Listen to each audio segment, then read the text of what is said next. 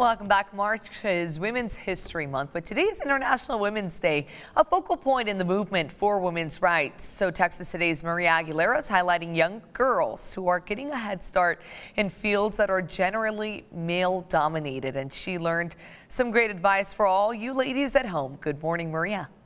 Good morning. The young girls I met are breaking down gender barriers. They're getting ahead in male-dominated fields, and they say they're not letting anyone or anything stop them. 3 Temple High School students are among a few girls who are taking classes in career and technical education, like welding and automotive, which are typically male-dominated.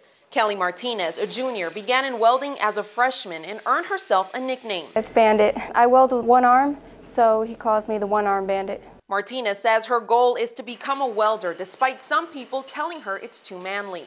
I'm pretty good at what I do, and there's nothing that really can hold me back. One of her classmates is Chloe Pierce, a sophomore in her first year of welding. And I was like, that's interesting, I want to do that. She wants to be a welder in the Navy. You can do any job you want, male or female. And she says she doesn't see herself doing anything else. I've always been like a tomboyish person. If I didn't choose something like this or automotive, people would have been like, who are you? Her nickname? Scrapper. I like to go around and find random pieces of metal and take them home. In automotive, you can find Angela de la Fuente, who's often a team captain. I got that name because I really put the work in. She says she finds it interesting but doesn't necessarily see it in her future.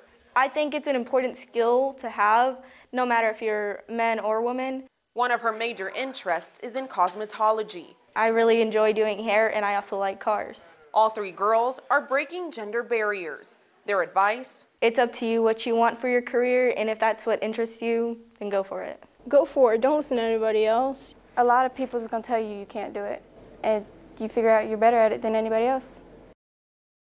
They want to encourage other girls to go after what they want no matter what anyone says. Maria Aguilera, 6 News, back to you.